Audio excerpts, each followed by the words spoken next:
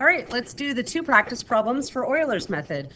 First one is once again working with dy dx equals y, starting at the same point 0, 1, but now having a step size of just 0.5. And we want to show that the y value is approximately 1.1025 when x is 0.1. So since our x value that we start with is 0, and our step size is 0.05, and we're going to 0.1, that means we need 2 steps. So that's going to help guide our work. So let's do this. We need to create our table. We have x and we have y. We now have the slope, which is our dy dx. We have the tangent line.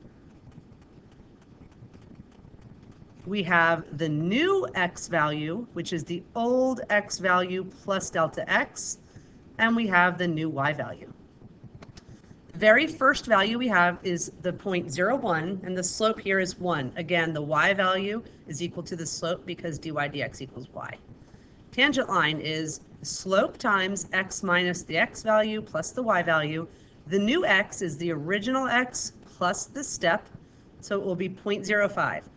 Plug that into the tangent line equation. We have 1 times 0.05 plus 1 is 1.05. This point now moves down here to our second row. So 0.05, 1.05. This is our second step that we're working on, and I said we needed 2 steps. The slope is equal to the y value, so the slope is 1.05. Tangent line that goes with this point is 1.05 times x minus 0.05 plus 1.05. My new x is my last x of 0.05 plus another 0.05, which is 0.1. And then the y value I get by plugging in 0.01, 1 minus 0.05 is 0.05, multiply it by the 1.05 and add it to 1.05, and guess what? You get 1.1025, which is exactly what we were setting out to prove it would be. Next example. This one is the first one that we've done that's not dy dx equals y. So this one is dy dx equals negative x over y, still starting at the 0.01, and the delta x is 0.1, and they want us to do 4 steps because we're approximating 4 points.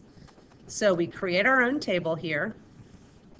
We have our x and our y, we have our slope, we have the tangent line, we have the new x value, and we have the new y value. So again, you can use this table on the AP exam, but you will have to have the columns memorized. You will need to know what to put in the table. So here's our first point. Plugging in this point into our slope, 0 over 1 is a slope of 0, so the tangent line is just y equals 1.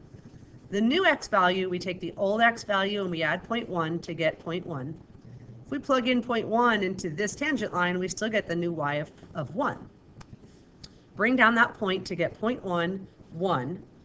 The slope is 0.1 over 1, which is negative 0.1.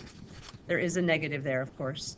Tangent line is y equals negative 0.1 times x minus 0.1 plus 1. So I just used point slope form of my line.